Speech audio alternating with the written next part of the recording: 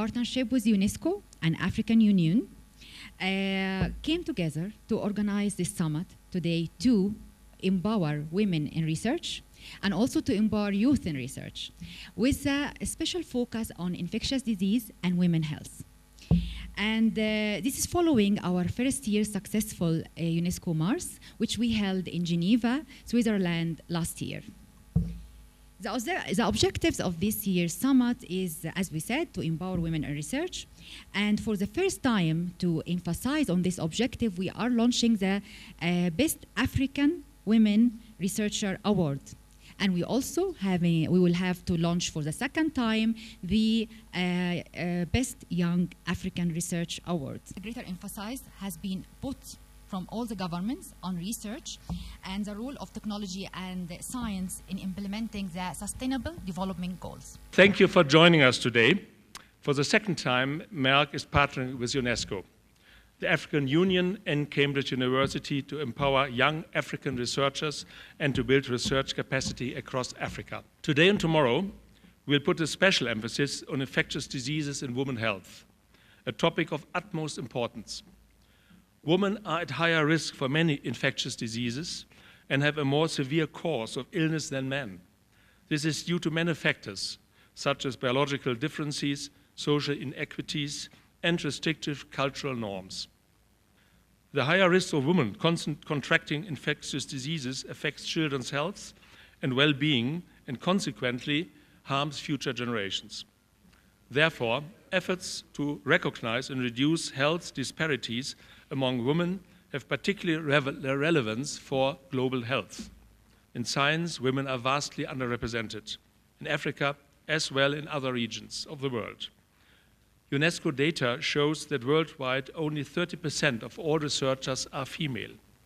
Therefore, one central objective of this conference is to further empower women in research. This is why we have created our Merck Capacity Advancement Program. It aims to build healthcare and research capacity and to improve access to innovative healthcare solutions. It is now clear that lack of science, technology, and innovation capacity has hindered the attainment of several of the Millennium Development Goals which we just completed before 2015. There are two key areas which must be addressed now to achieve the Sustainable Development Goals. First, the lack of local capacity to perform high-quality research on neglected health needs. And secondly, the ineffectiveness of current mechanisms for transferring research into health solutions, which can be disseminated to those most in need. The changing health agenda raises new, global and interconnected challenges which cannot simply be overcome if the public and private sector remain separate. Fully functioning health systems require collaborations that sort of UNESCO and the Merck Group are currently undertaking. The private sector provides enormous employment opportunities globally. Besides medical professionals, this industry continuously creates demand for thousands of scientists and researchers, clinical technicians, ICT professionals, sales and marketing staff, as well as health insurance providers, among many other opportunities. A key part of UNESCO's mandate is the promotion of gender equality in science and everything else. Enabling women to train as researchers, scientists, or other research personnel is crucial in countries with shortages of these professionals. We have in the summit more than 200 researchers from across Africa, from French-speaking countries as well as English-speaking countries and Portuguese-speaking countries and Arabic African-speaking countries. We have from Senegal, Rwanda, Gabon, Benin, Congo, Cameroon, Gambia, Burkina Faso, Morocco, Niger, and Burundi. And we have also from English-speaking countries from Namibia, South Africa, Ghana, Kenya, Zimbabwe, Nigeria, Sierra Leone, Zambia, Tanzania, Uganda, Malawi, Liberia, Botswana, and Ethiopia. We have from Angola and Mozambique and from Egypt. So actually, it's more than 35, maybe, African countries. So it's a great summit to interact and to develop network which is needed. And to emphasize this network, we are going to launch a community blog online, which is for all researchers to interact and share information and knowledge with each other, their peers in Africa and beyond. The theme for this year's UNESCO Merck Summit is entitled Infectious Disease and Women's Health, which I believe is apt and timely, with the purpose of facilitating the building of research capacity to address public health emergencies of infectious causes. This is to mean that, apart from enjoying the scientific forum, this summit is an opportunity for the scholars to discuss and outline guiding principles for policymakers on how to translate knowledge into actions. As part of the summit, I am also glad to note and appreciate the organizers' plan to award fellowships in recognition of the participants' scientific contribution, and for the first time, as already other keynote speakers mentioned, a specific award for Best African Female Researchers Award. This is definitely a good news, because this kind of recognition encourages the development of models for other women to emulate and increase in their commitment to engage in research work and provide leadership to the betterment of Africa's health sector. It is a known fact that encouraging and supporting researchers is also enhancing the development endeavors of the sector. Specific to African female researchers, who are the key drivers of health in Africa, empowering and advancing their contribution should be a priority in our health sector development plans. I declare that the second UNESCO Mars is officially open. Thank you.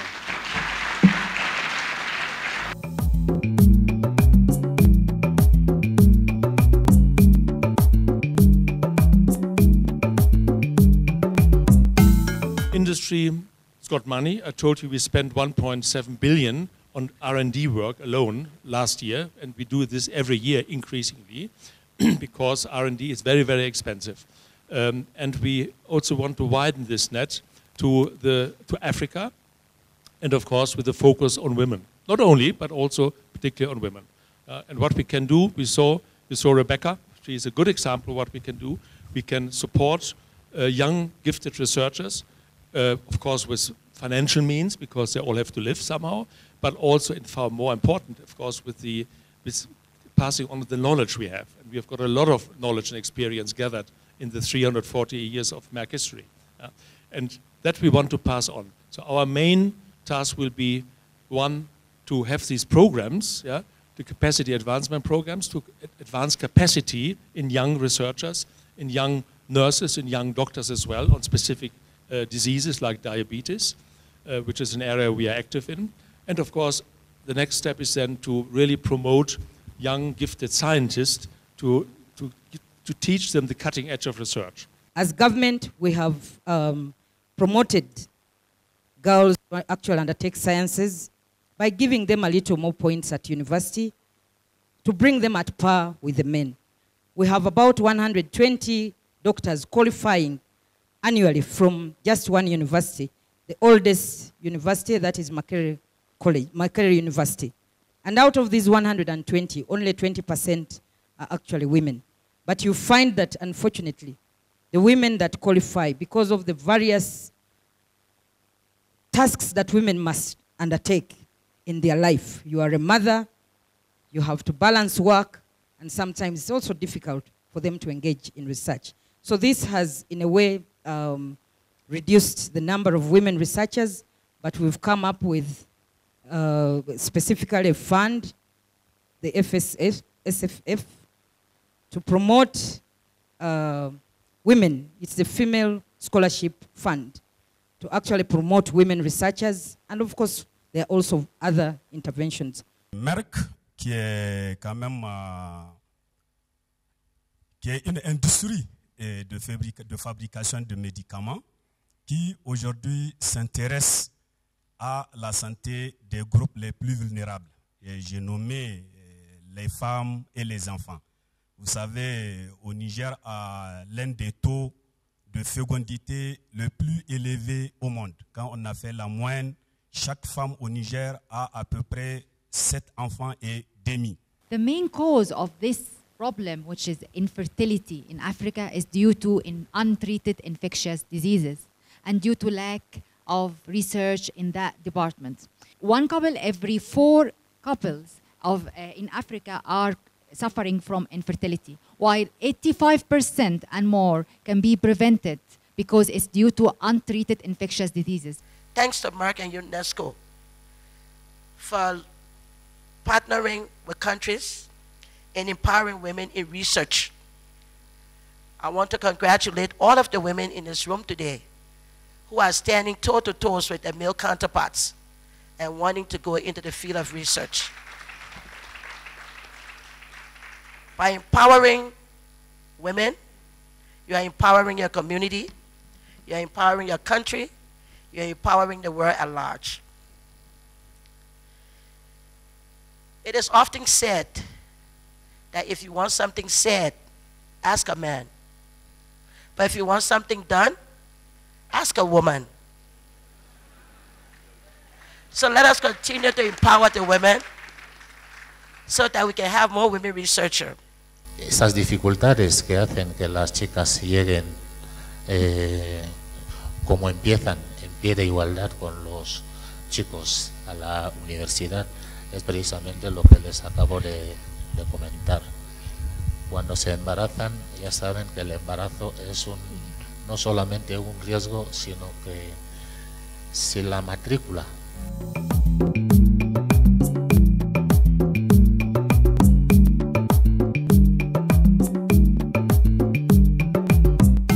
I would like to start this panel discussion by a question about policy. Earlier we heard about the issue of funding in Africa, that this is the main obstacle for supporting research.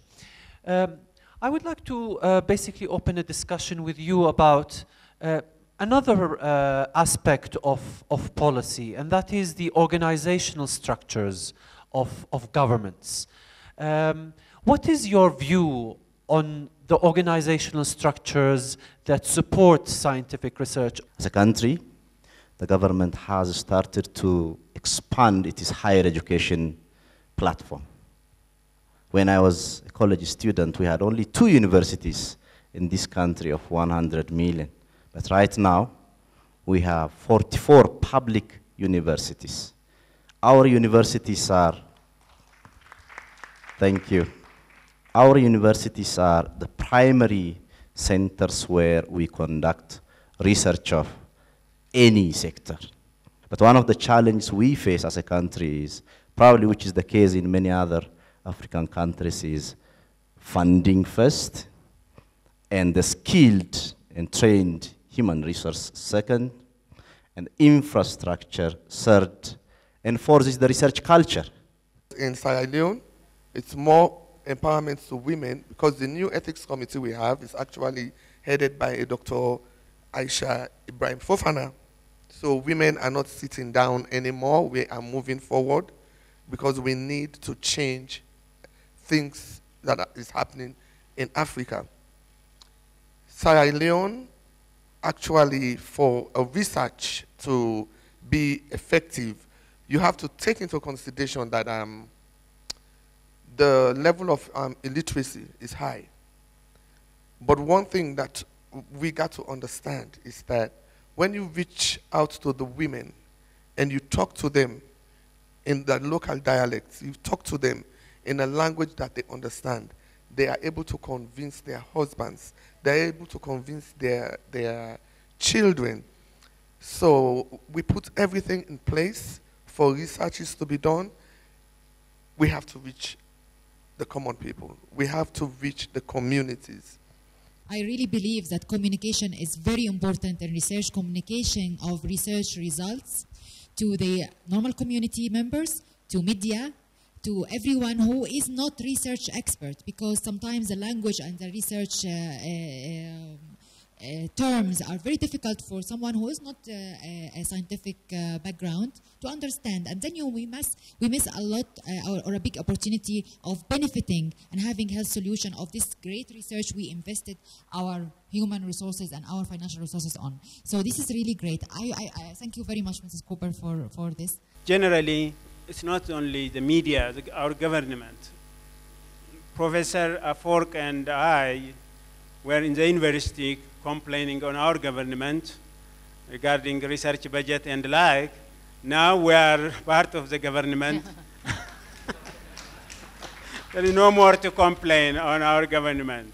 So I think we are in a better position again to work on research budget and research undertaking and the like. Angolan government invested about $200 million for infrastructure of research in agriculture, in health, and fishery. But what happened? What happened? No. The problem is that when we bought all this equipment, we realized that we don't have the human resources. We have to start with the human resources, not the money, but the human resources. Thank you. We are talking about empowering Africa in research, but I think we need to look deeply at what we mean by research, because research is a continuum. It's a spectrum. It starts at one end, it goes to another end, and it depends on what you're talking about. If you talk about industry and why they don't want to take R&D on, is because if you look, you will see most of our industries are not based on an R&D foundation. They are more of packaging and processing industries where R&D may not appeal to them.